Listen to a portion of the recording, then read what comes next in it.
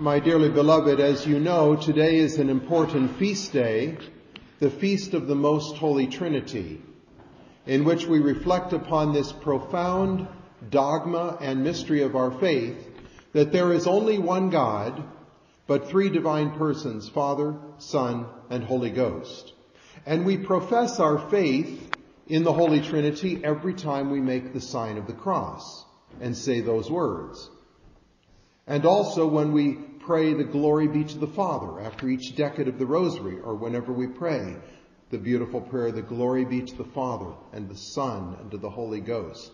Three persons in one God. So this is a very important mystery, and this feast is a sort of completion of all of the various feast days of the liturgy that we have celebrated up to this point. However, as important as this mystery is, I would like rather to speak in today's sermon about the Sacred Heart of Jesus, because today is also the first Sunday of the month of June. And the devotion to the Sacred Heart is so important, and in fact, as spiritual writers say, it seems that God has saved the devotion to the Sacred Heart for the latter times. And what we mean by that is in the first 1,500 or so years of the Church's life, this devotion was not known.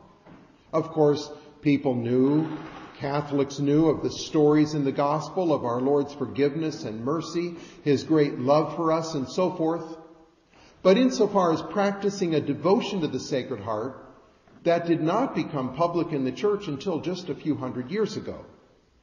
Our Lord appeared to St. Margaret Mary in the 1670s. And it was only then, at about that time, that the Feast of the Sacred Heart was first established in local dioceses or religious orders, and then eventually for the whole Church.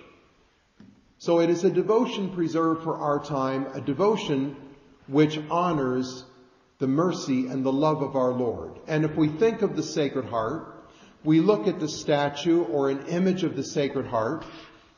Why do we have that symbol? Because it is the heart that is the source of our love, the center of our affections and our love. And by devotion to the Sacred Heart, we in particular reflect upon the love of God the Son, which led him first of all to come down into this world and unite himself to a human nature, and then our divine Lord to suffer and to die upon the cross for us. The image of the Sacred Heart has the flames coming out from the top of the heart to show us the fire, the vehemence of the love of our Lord for us. These flames are surmounted by the cross, a reminder that our Lord's love was so great that it led him to die upon the cross. And the heart is also encircled by thorns, a reminder not only of the crown of thorns put on our Lord's head during his passion, but also that his entire life was one of self-denial and of suffering, eventually culminating in his terrible passion and death. So the image of the Sacred Heart reminds us of the love of our Lord. We worship the Sacred Heart of Jesus because just like his entire body and soul, his entire humanity is hypostatically united to the divinity, so we adore the precious blood. We adore the Sacred Heart. But we especially reflect through this devotion on our Lord's goodness and love. As I said, our Lord appeared to St. Margaret Mary in the 1670s on numerous occasions, and he begged for love. He said to her, "Behold this heart, which has loved men so much, but is so little loved in return." And here you can see a cry of a request of our Lord for love, for our love. He wants to be loved more than feared. It is good that we have the fear of God, because the fear of God, the fear of hell, the fear of God's just punishments keeps us from many sins. But it is better to serve God from love, to keep his commandments because we love him, rather than only to keep his commandments because we don't want to be sent to hell. It is more meritorious and more pleasing to God to serve him from love. And how does he get that love from us? By loving us in return. Or I should say, loving us first, so that we will love him in return. So our Lord's whole life, and especially his passion and death, are an expression of his love and an appeal for our love in return.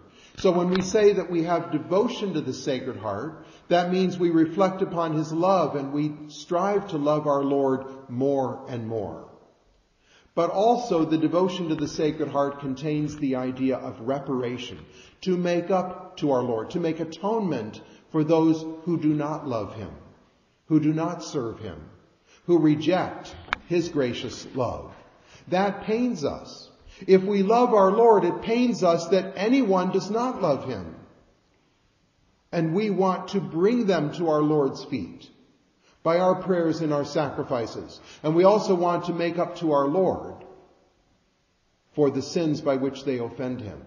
To do what we can to please our divine Lord, to appease his just wrath, and to earn graces for their conversion and their amendment, their change of life. So devotion to the Sacred Heart, these are the two main pillars, you might say, love of our Lord and reparation.